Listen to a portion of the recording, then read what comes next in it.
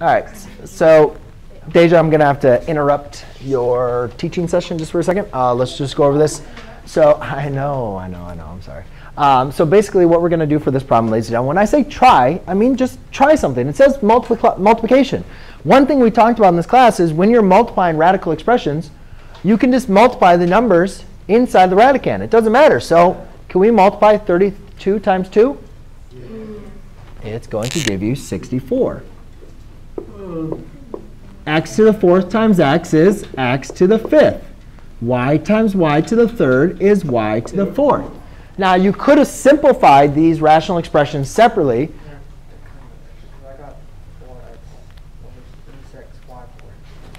You got what? Oh, you simplified them first? Yeah.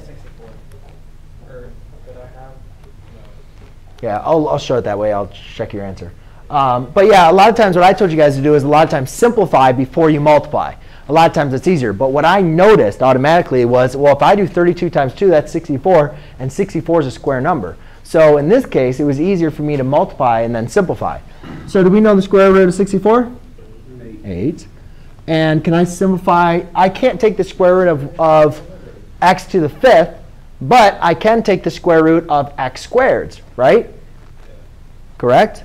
So therefore, I could rewrite this as square root of x squared times x. And this would be y squared times y squared. So therefore, I can take the square root of all these squared. So therefore, it's 8 times x. The square root of x squared is x. Square root of x squared is x. Square root of y squared is y. Square root of y squared is y. And then I still have this x under there. So my final answer is 8x squared y squared times the square root of x. Done. Fine. Did you get that same answer, Jacob?